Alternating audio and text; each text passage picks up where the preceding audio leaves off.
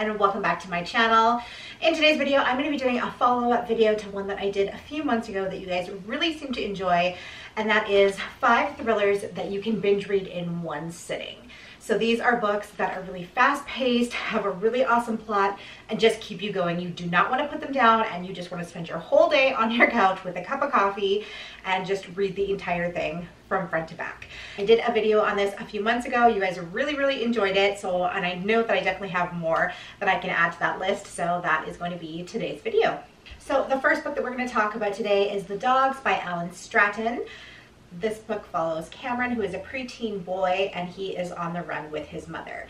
So they have been on the run for a long time. This has been a long time since I read this book. I want to believe that it's from his father or his stepfather, something like that. They've been on the run from him for a long time, many years, and they end up moving to this house that's basically in the middle of nowhere. It's just like in an old kind of abandoned farmhouse, and they end up moving there. And I'm just going to read you guys a couple of things off the back. It says, "Out of the corner of my eye, I catch something moving by the barn. When I look, it disappears. Wait, there it is again at the cornfield. Some movement, something. Mom and I had been on the run for years. Every time he catches up with us, we move to a new place and start over. But this place is different. This place is full of secrets, and they won't leave me alone." So we have kind of like 2 mysteries unfolding here. There's something going on with this house, so there's a little bit of a spooky element there.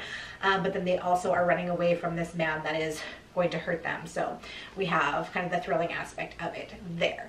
So like I said, this one I read a long time ago, and I believe I gave it a 5. And it's only, I think it's 282 pages. So this is one that you definitely could get through in one sitting if you want to just sit there with a giant cup of coffee and just plow through a really good thriller. This one definitely makes the list. Next is a book that I have spoken about on my channel before, and that is Bad Girls with Perfect Faces by Lynn Weingarten. And this one I read when I was pregnant with my second son, Dawson. And I basically did read this all in one sitting. We were at a hotel. I was very due, and we live about an hour away from our largest city, which is where I have to go to give birth. And there was going to be a huge snowstorm. This was in November of 2020. And so we decided to get a hotel in the city just in case I ended up going into labor, because I was very pregnant, and I just had the feeling that my son was going to come at any day. And so we got this hotel, and we just kind of like locked ourselves up. This was at the height of the pandemic. We locked ourselves up into this hotel room. We ordered takeout, and my boyfriend watched TV, and I read. And I read this basically all in one sitting. This one follows Sasha and her best friends. So it says, when Sasha's best friend Xavier gets back together with his cheating ex Ivy, Sasha knows she needs to protect him. So she poses as a guy online to lure Ivy away. But Sasha's plan goes sickeningly wrong, and she soon learns to be careful of who you pretend you might be, or you might be surprised by who you become.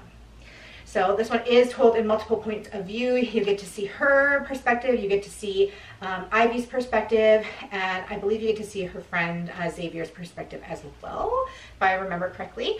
But yeah, this is kind of more of a psychological thriller. Once again, it's quite short. It's only, how many pages is this one? 285. So yeah. So I read this one all in one sitting, so I know if I can do it, you can do it as well. And this one just like keeps you on your toes. At first, like, you're not too sure. You're kind of you're rooting for this girl, like she's trying to protect her friend, and then she starts making some questionable decisions, and you're like, I don't know about this girl. And there's kind of some twists that start to happen that you really start to wonder what's going on. And it definitely keeps your attention focused the entire time. So the next 3 books are all ones that I read on audiobook, and the first one that we're going to talk about is Grady Hendrix's My Best Friend's Exorcism. And this one kind of, I guess I should say, it's kind of like thriller slash horror, because obviously it's about somebody being possessed, which is pretty scary. But what I loved about this one, it is quite short. Like I said, listen to it on audiobook, listen to it no problem in like a couple of hours. And it basically follows 2 best friends, and you kind of get to go on a journey with them, and you get to find out like when they first became best friends. And their story kind of almost reminded me of my story of becoming best friends with my best friend, and we've been friends since grade 2, I think. And it was also set in the 80s, which I really loved. I love stories that are set in the 80s. I don't know why. I guess it's just like makes me homesick. I was born in the late 80s, but I love stories that are set in the 80s.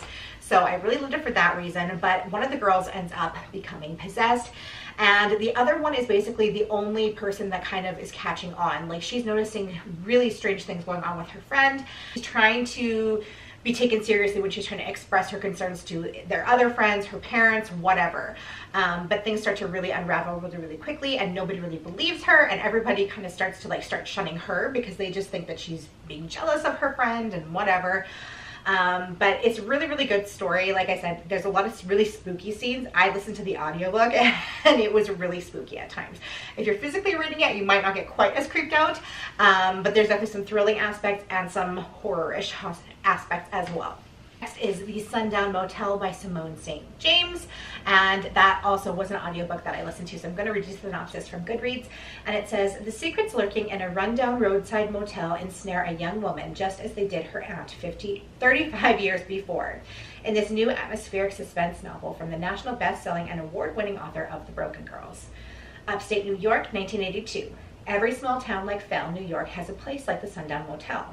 Some customers are from out of town, passing through on their way to someplace better. Some are locals trying to hide their secrets. Viv Delaney works as a night clerk to pay for her move to New York City. But something isn't right at the Sundown, and before long she's determined to uncover all the secrets hidden.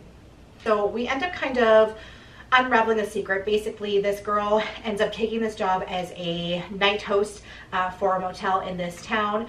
She has had an aunt that went missing years and years ago before she was ever even born, and it's always kind of been like a family secret, something that her family never really talked about, but something that she's always been very, very interested in. And she decides once she graduates that she wants to find out what happened to this aunt. Her aunt was never ever found. So she kind of follows her footsteps, trying to figure out what happened to her, and she ends up in this small town, and she ends up taking this job working at the exact same hotel that her aunt worked at, and she's trying to figure out what happened. Her aunt ended up going missing from this hotel while doing this job. So that's obviously quite creepy. But we follow that and we kind of figure out what has gone on. I will say, once again, I did kind of figure out the twist, but that's because I read a lot of thrillers, so you might not figure that out. And this was a really fast read for me. This was a page turner, and it just has all the kind of creepy feelings. Like, I mean, you have like a creepy motel, and you have a girl working there by herself. She's working the night shift, and adding to that, knowing that somebody has gone missing from that exact same job years before, it's like, it's almost like history repeating itself while she's trying to find out what has happened to her aunt.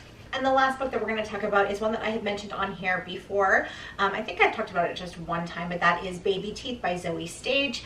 And this one is super creepy because it is about a mother and a daughter. And this is like something that's just horrifying to even think of happening, because basically, you know, your connection with your child is supposed to be very strong, and a lot of people don't end up feeling that way toward their child.